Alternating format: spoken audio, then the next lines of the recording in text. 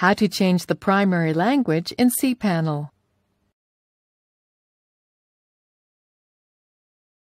This demo assumes you've already logged into cPanel. Now let's learn how to change the primary language. Click the Change Language icon.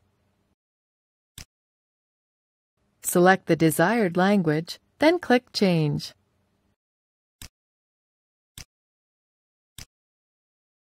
That's it! The language has been changed. Now when you navigate through cPanel, you'll notice that the language used has been translated to the newly selected language.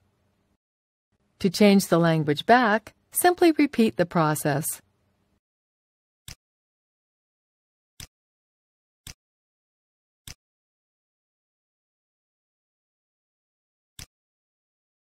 This is the end of the tutorial.